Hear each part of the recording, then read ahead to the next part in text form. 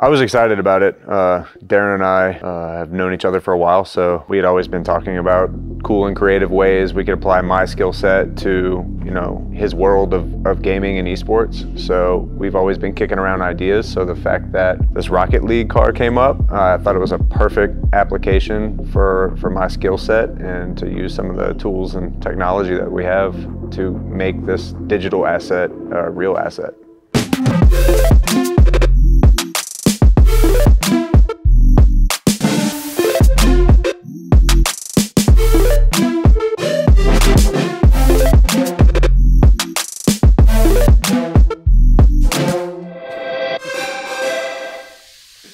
CEO breaks cars. Rocket League would be one of those esports that I find really interesting and really exciting.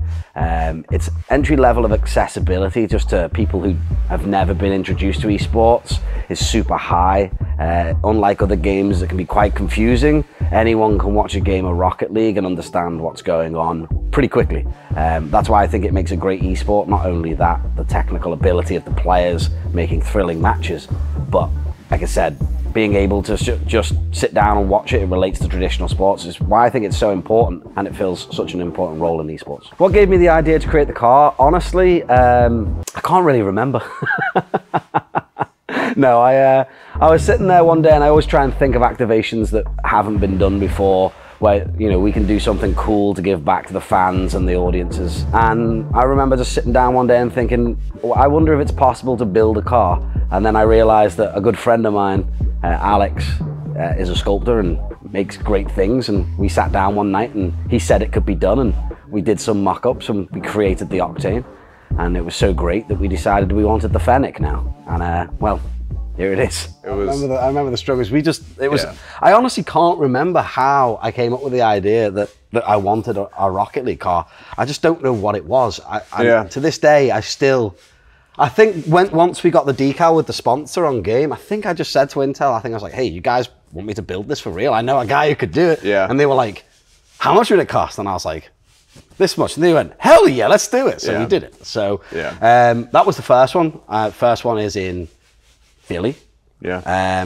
What's different between this one and the first one? So the first one looks different to me. Yeah. So actually, the foam that this one is sitting on is the foam that the Octane was made out of. It's white EPS foam. It's expanded polystyrene. This is polyurethane foam. It's a totally different chemical composition. Is it lighter, or it seems lighter? I don't know if that's just me. It's actually the same density. Right. This is it's the same density as what we made the Octane out of. This is 1.5 pounds. We made the Octane out of 2 pounds. This is actually 2.5 pounds. So this is a more dense per cubic foot foam than the Octane, but there's a lot more negative space in this one. Okay. So the weight of the two will be about the same. The problem solving, you know, it always starts with an idea. And, oh, that's a cool idea, but how are we going to execute it really depends on what its purpose is, where it's going, how it's going to be interacted with. Is it something that is just going to stand alone in the building and never be touched? Is it going outside? So a lot of that environmental data has to be considered in figuring out what material we want to use, how long it's going to take, all the different steps to apply the whole world of creative fabrication into these projects. So that's what I love, is discovering just outside of the cool idea, the actual intent behind it, and then finding the right product, the right materials, the right process for that one. And usually you're not doing the same thing twice. So it's always the synthesis of all these different experiences and materials that is the fun thing to do, is really just combine all that stuff together, mash it all up to end up with the result that you want. The Rocket League cards will help Soniqs Esports in terms of just eyes, you know, people are going to see them, it's never been done before. People, you know, any impressions that we can get, any brand awareness that we can get is great.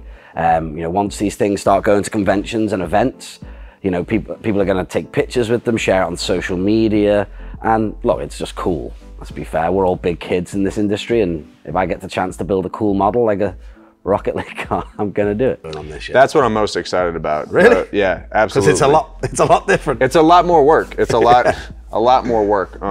But it's it's so eye-catching and captivating. I think y'all made a really good design choice with that. Yeah, we went the Octane was a little bit safe because we had to follow some guidelines. This one, they kind of just went, do whatever you want. So we did. We worked with Intel for a great scheme. Well, Intel's obviously one of our premier partners. We love working with those guys. And when I mentioned to them about doing this, I mean, they were just all for it. It was like, oh my God, this sounds so cool. Let's make it happen.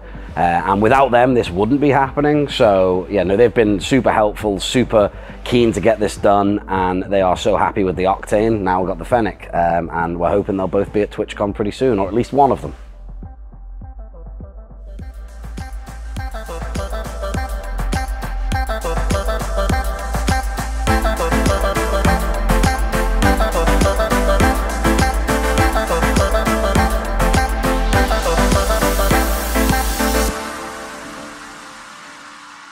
The plan is to have all three eventually. I mean, the end game is to have one that drives.